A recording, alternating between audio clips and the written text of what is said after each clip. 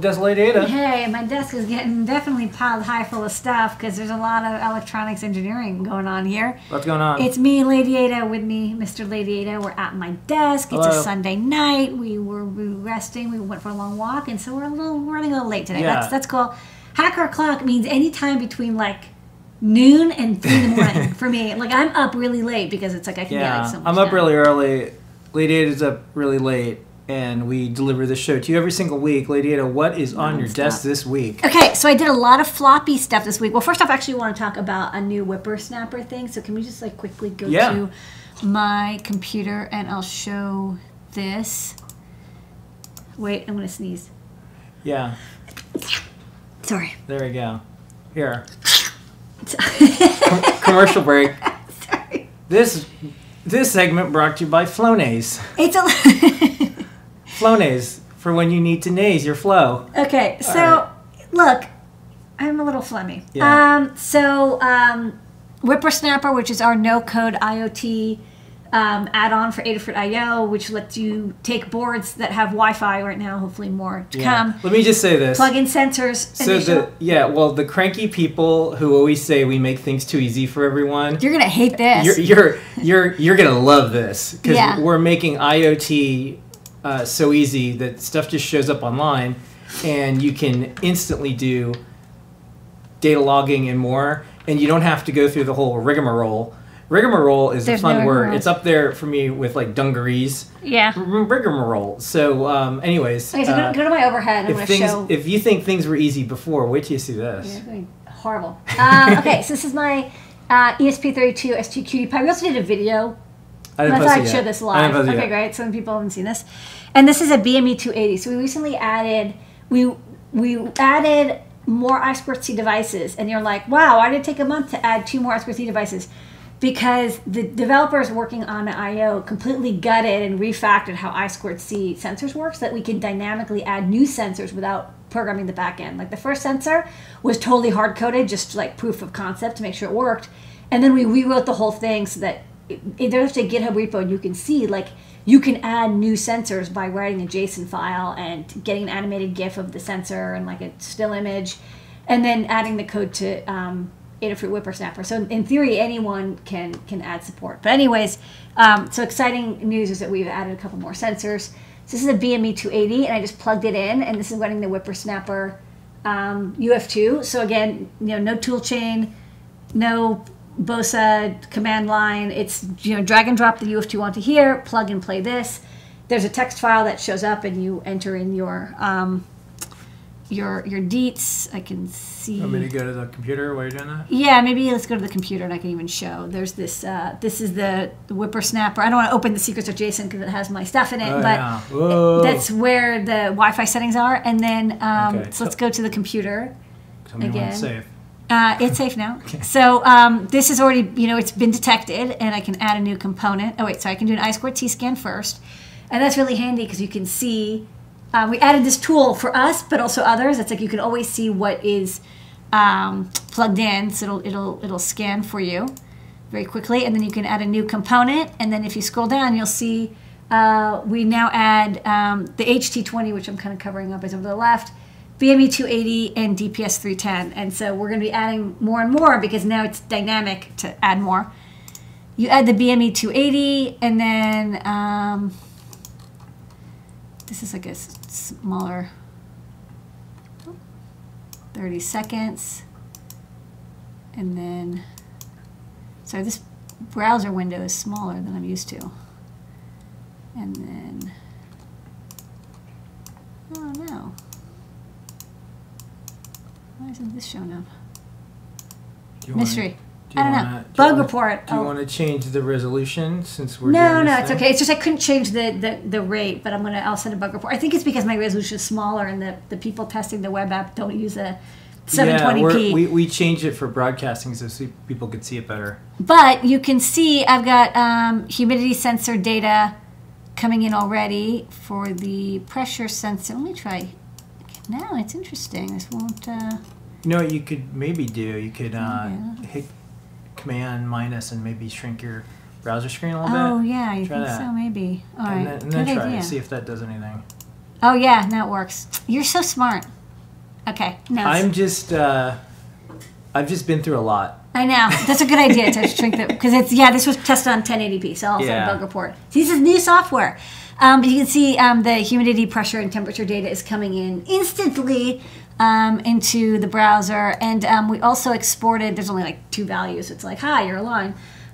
We added in your feeds, you can see your sensor feeds automatically. They're generated now. So it's also kind of handy in case you want to like have actions or like, endpoints or whatever with your feeds. This is very neat.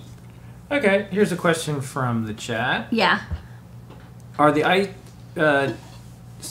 I2C, or I guess I2C, addresses standard enough to make guesses for the components, at least if they know if they're Adafruit sensors? Yeah, it does a mix of, in the back end you can see it does a mix of I2C address selection. Well, when you make a component, you can usually actually select, it'll automatically try to detect, if you select a BME 280, it knows that there's only 2 I2C addresses, and so if it finds, it does an I2C scan and it finds a matching address, and it can initialize it, like the backend software will be like, oh yeah, I found this sensor for you, and then like now you can configure it. So it's a mix of I2C scanning and smarts. I mean, if you plug in the wrong sensor that has the same I2C address, it'll fail on initialization because you won't be able to initialize the sensor in the built-in software. Okay, is there a limit other than the fact that addresses are 7-bit integers on how many I2C devices can be on the bus at the same time?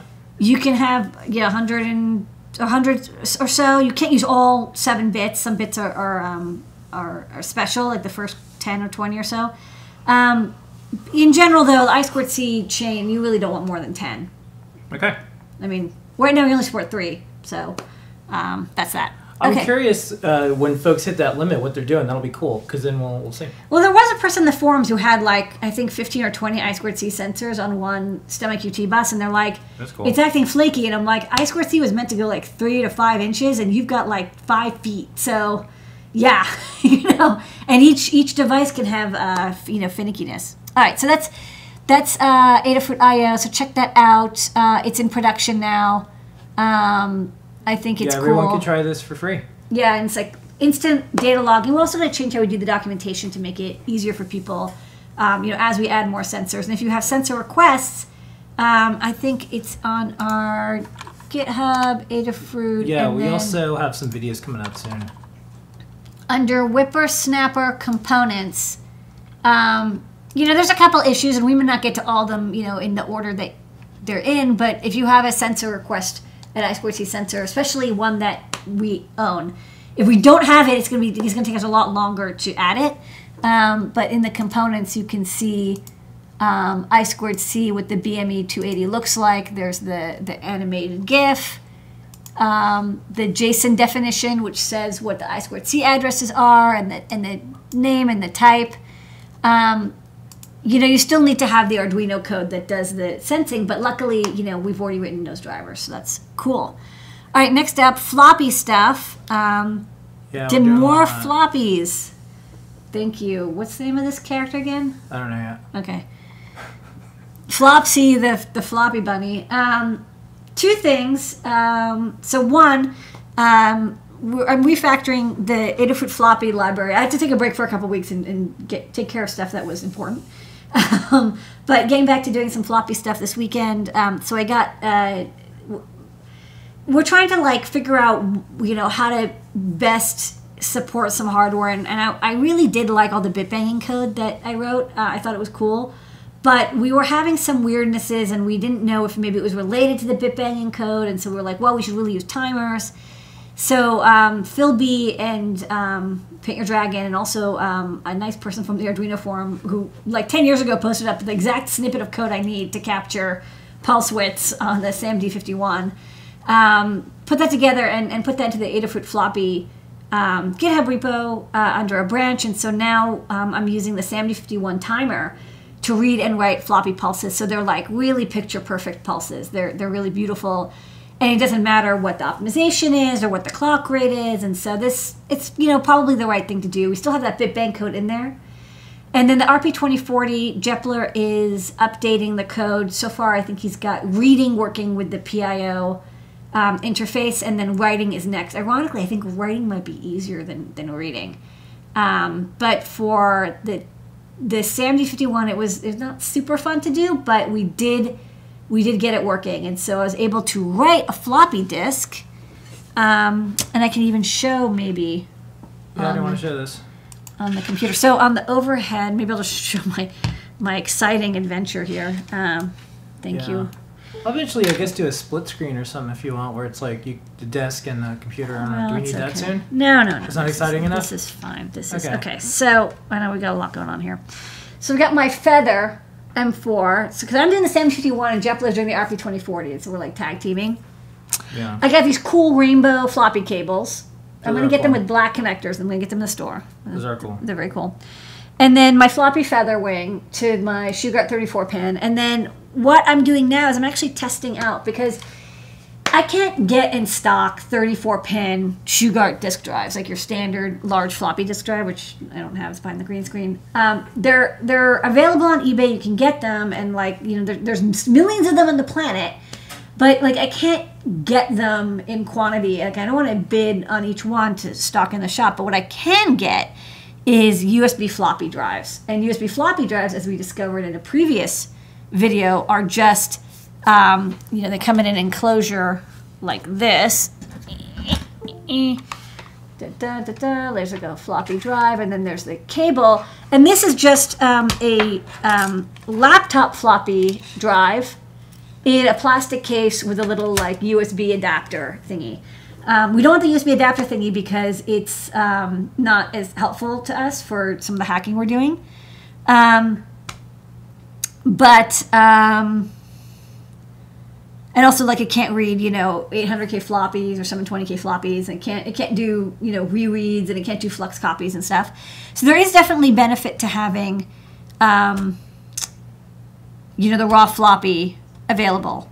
And using this adapter here, I'm converting the 26-pin FPC to the Shugart connector over here with the power supply. And, okay, so, sorry. And then I've got a diskette. So put the diskette in here, and then at the computer, let me see. I can do, oh, you want to go to the computer? Yeah. I can write now, and you can see it's able to write and verify. Now, it seems like once in a while it has to write and rewrite a couple times. That's not too unusual. I think even on computers, I mean, it's like you're blasting magnetic pulses, and those are weird. So it's not too surprising that you know, you have to rewrite a couple times, and it takes a while with Flux Engine, but it does work. And so what's cool is that this is kind of the first, like an hour ago I got this working. So this is one of the first diskettes I'm writing. And so I took an image of the diskette I made a while ago with text files on it, and now I was able to write it. So this is good. I wanted to make sure, I mean, there's no reason why this wouldn't work, but it's like until you really try it and you verify it, it's like hard to know, because floppy disks can be weird. The only thing that's a little bit of a bummer is these laptop floppy drives don't seem to be tuned up to do Mac 800K floppy MFM pulses. They kind of struggle with them, which is a little bit of a bummer. And I want to try some other diskette formats. And now that I can write, I can like create floppy disks that I can read. Like, you need to like have to be able to create them to read them. And my Sony disk drive is cool with writing all sorts of like weird formats, I think. So the Sony drive is happy to read 800K floppies. So what I did is I got a couple old floppies, including, so I got this, so you go to the overhead, and I'll show this really fast. So I got this couple Mac 800K and 400K floppies. This is actually a Mac 400K. And, you know, I was able to read this with the setup we've got here and the Sony drive, which, again, I can't get, you know, thousands of them to stock in the shop or hundreds of them to stock in the shop, but I did get one off of eBay. And then I took a disk image of this and I uploaded it to Internet Archive, and let me see if I can. Internet Archive was being a little slow tonight. I'm gonna go to the computer. Yeah, it's being. Okay, so yeah, so I took a photo of the diskette drive, of the diskette, and then within Internet Archive, if you set the metadata right, which only took me like 7 tries, you can actually have the disk image load within the emulator, and you can play this game. And this guy was kind of interesting. I saw that there was actually an interview with him. He wrote a lot of early educational software. So this was written in 1984. This is like one of the first Mac games. Extremely early, only runs on System 5 and earlier. It doesn't run on System 6 or 7, and so actually it wouldn't run on the PowerBook 180. But, you know, it has like kind of cool sound effects and graphics, and like you can like call people on the phone. It's got a little bit of that HyperCard feel. It's not HyperCard, it was handwritten. But yeah, for 1984, this is like a beautiful game. You know, really impressive. So it's cool to see that I was able to get a diskette, rip the diskette using the Adafruit floppy open source, you know, top to bottom setup.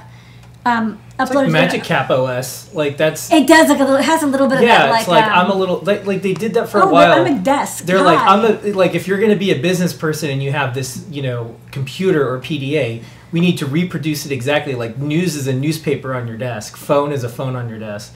But do you have to water the plant?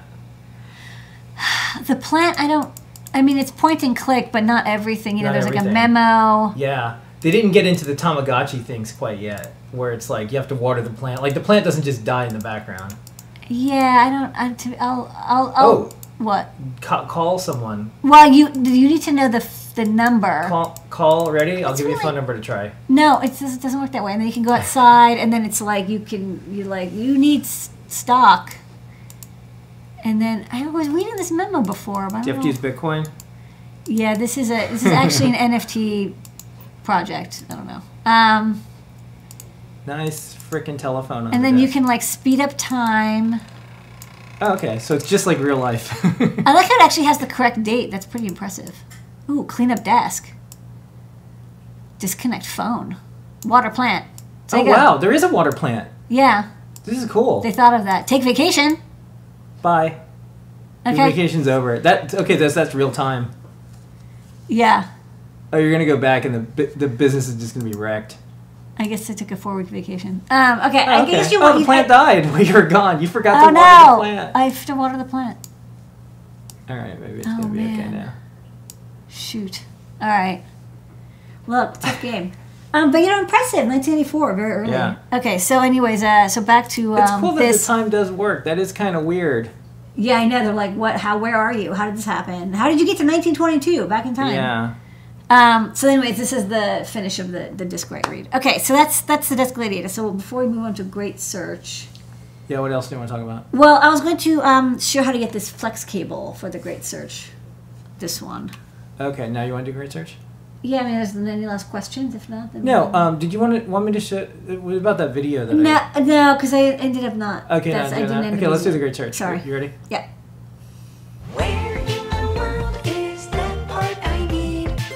The Great Search with Digi-Key. Every single week, Ladyada user powers of engineering to show you how to find things on Digi-Key.com. The things you need. It's a useful skill now because global parts shortage. Ladyada, what are you going to show how to find this week on Desk of Ladyada? Okay, so working on my floppy disk project, I needed a special flex connector that was a little different than most, and so I thought I'd show how to. I was actually kind of curious, like, where am I going to get this custom flex cable? And then I kind of realized while searching on Digi-Key that they have like every kind of flex cable in every length and every size and every pin count. So like already stocked, which is pretty amazing. So let's look at the overhead real fast, and I'll show what it is that I am using. So to connect to an existing laptop floppy drive, I need to get a FPC cable. So this is a flex cable. And the thing is that I actually got the wrong kind of cable here. So I wanted it to be like you know, this way, but it's twisted. You see how it's twisted? Because I want the contacts to be on the same side. I'll show you what I got, and then I'll show you what I need. So this is what I got, and I got the wrong thing. So this is, I believe these are called AB cables, because the pin A here goes to be, like, it goes to the opposite side. But basically there's like reverse and there's same side. There's not a formal name for them, but there's two types. Either you have the contacts on the same side or you have them on alternate sides. And I got the alternate side one. But what I really wanted was this to go like that. So I wanted it to be on the same side, like not like this, like twisted, you know. So it's like blue and blue. And this is not a standard connector pitch. This is This is 1 millimeter pitch, not 0.5 millimeter pitch, which is much more common. Most displays are 0.5 millimeters, what you normally kind of deal with in electronics. So we're just going to look on Digi-Key to show the vast number of FPC cables that are available. Anyways, go play Make Millions with Tom Snyder. It's a fun game. It even has a Wikipedia entry. This game is more famous than you, Phil. Yeah. Okay. So let's look for FPC. That's actually what I searched for. So there's the connectors and the cables. And like I said, there's 18,000 cables. There's a lot of cables. So the first thing we want to limit is the number of pins. So I just like sat there and counted, and there's 26 pins. So the number of conductors is 26. And you'll see, like, you can get any number you want up to 80. There's a lot. So now we've got it down to 26 pin cables, connectors, but you'll notice that there's a lot that are fine pitch. So we want to make sure that the ones we're getting are 1 millimeter pitch. And because I only need a couple of them, I just want to quickly kind of get this working. I'm going to only search for in stock. And I also only want active parts. And then the question is the length. So the exposed ends, it doesn't really matter. Like, it's the connector is pretty big, so it's fine no matter what.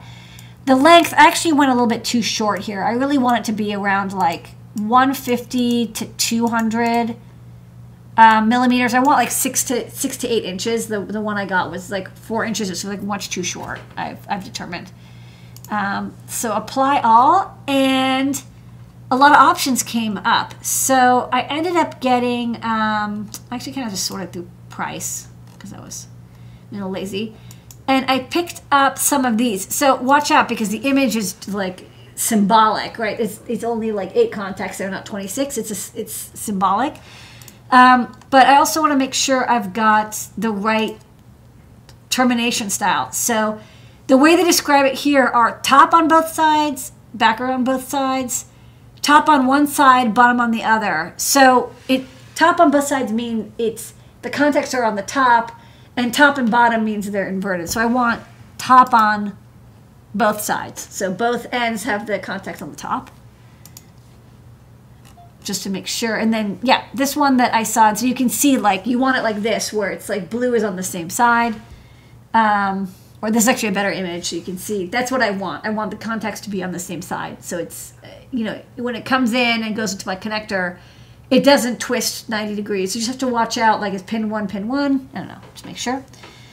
But I'm going to just pick up, you know, there's like 3,000 in stock here. And then bonus round, I'll also show how you can find the matching connector. Because if you look on the bottom, it actually tells you some good options. And this is actually pretty close to what I want. I want top contact, 26 pin, 1 millimeter pitch. Only thing is, this is actually, while this is what I want, it's not in stock. So I'll just quickly get an equivalent. So yeah, this is what I want, though. It's like I got that wide 1 millimeter. You can see that the pins are like kind of wider apart, and you get the little nubs and the contacts. You can even see the contacts, they're on the top because it's top to top connector. So I'll just quickly go down here and I'll say, okay, well, I want flex connector, and I want it to be active, surface mount right angle because I want it to come out the side, contacts on the top, 26 positions, 1 millimeter pitch. The rest is not as important. It's like the color and stuff. And So there were a lot of other options available, which is great. And I'm going to search only in stock. It's only 5 options. And I ended up getting this one, which was, there's a couple. This one has a photo, which is kind of nice. There's also this one. But I like, this one looks very similar to the style that I'm used to. It doesn't have a 3D, but it has these pull tabs that work very easily. So this is what I'm going to get for the Great Search. All right. And that's a great search for this week. Where in the world is that part I need? The Great Search with Digi-Key. Okay. And a question came in. Yes. For those who are saying we're making things too easy, any chance Adafruit will make a series on how to use PIO? I noticed you're using it for the floppy, and I just have seen some very cool USB host solutions with it. I definitely read and watch them. I don't have any current plans to do PIO tutorials. I know that I think Sean Himmel did a guide on PIO, though. Yeah. He did a video series, so check that out. Okay. And also there's a great set of tutorials on the Raspberry Pi site. Next up, I clearly remember floppy cables had a twist of about 5 wires. Is that not necessary anymore? That's for when you have 2 disk drives. I only have 1, so I don't have to worry about the twist that right. selects between disk A and disk B. I'm only using disk B because it's already too much. 1 disk gets enough. I don't need 2. Yeah, that's cool. I remember that now too. That's right. I have 1. Well, it's hidden, but yeah. Okay, well, we have our regular series of shows all week. No plan changes. We'll see everybody on Tuesday with JP's product pick of the week. On Wednesday with 3D Hangouts with Noah and Pedro. And then after that, later on, is Show and Tell, Ladyada and I. And then we have Ask an Engineer. Thursday, JP's Workshop. And then Friday, Deep Dive with Scott. And very soon, we'll be adding some more shows and clips and people and things as we kick off 2022 together. And we all recover and build this world the way we want to together. So I'm looking forward to work with everyone. Thanks for sticking with us all this time. We'll try to keep you entertained and excited and inspired. And thank you so much for supporting us weirdos doing cool things with electronics and more. We'll see you on the socials. I have a ton of retro photos y'all are going to love. Stay tuned to all the different places that we post every single day. You're going to love them. We're going to hack some stuff. We're going to take some stuff apart too. We'll see you all during the week. Thanks, everybody. Bye-bye. Goodbye. Have a great week. That's the song. That's the song.